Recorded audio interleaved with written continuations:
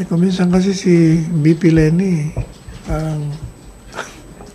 parang divorce from reality kung mag-statement eh. Kagaya naman sa war on drugs. Sabi niya, failure. Tapos kumambyo siya ngayon. Hindi naman daw yan ang ibig niya sabihin. Hindi ko na maintindihan kung anong gusto niya sabihin.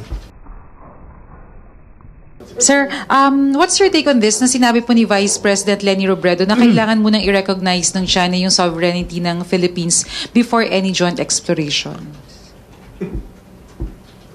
Oh, di ba nire-recognize ng China? Parang di ko. Over the West Philippine Sea.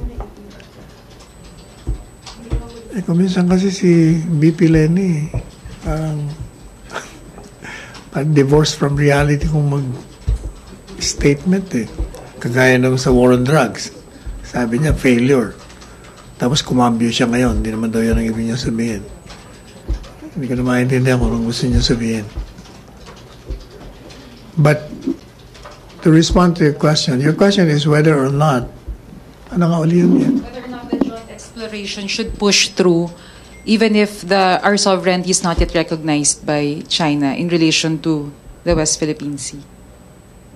Well, in relation to the West Philippine Sea, we know that China is not recognizing our rights over there. In fact, they are saying that it's theirs.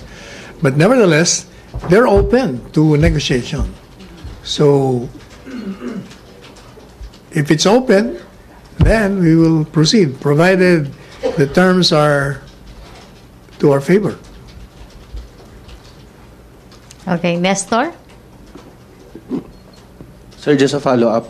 The Vice President said that that should be one of our most basic demand, that before we enter into any contract with China, they recognize first our ownership and sovereignty over those areas, referring to these disputed areas in the West Philippine Sea. She is entitled to her opinion.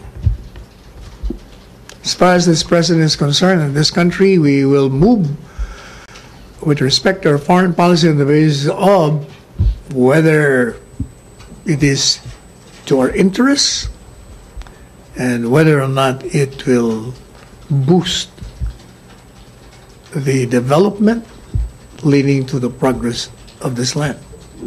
So the joint exploration will push through whether or not China will recognize. The president, remember, the president said that, and China is open to that, and in fact would, or agreeable to the 70-30 or 60-40 sharing.